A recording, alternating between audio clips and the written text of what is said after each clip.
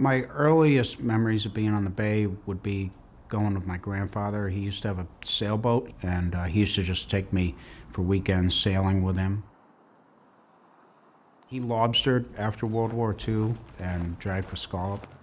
It's kind of where I grew my love for being on the water, crabbing off the back of his boat at night.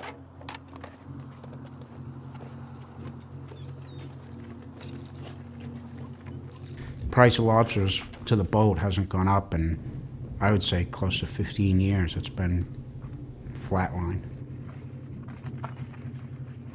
Cost of operating the business has gone up. Bait has gone up over the years.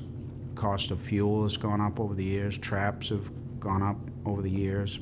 You know, it seems like the price of lobsters hasn't followed suit, though. It just doesn't seem to keep up with the inflation with the other parts of the industry. The money isn't what it used to be. The outlook, short term, doesn't look very good for it. My identity, I prefer to say, is I'm a lobsterman, you know, but the reality is I'm now a part-time lobsterman, and I'm a mooring service guy, and it's, you know, the lobstering is far less stress, but the bottom line is very stressful because there's just not enough to keep pursuing the industry, in my opinion. Another thing I have to do in the winter months, I now drag for scallops. You know, it's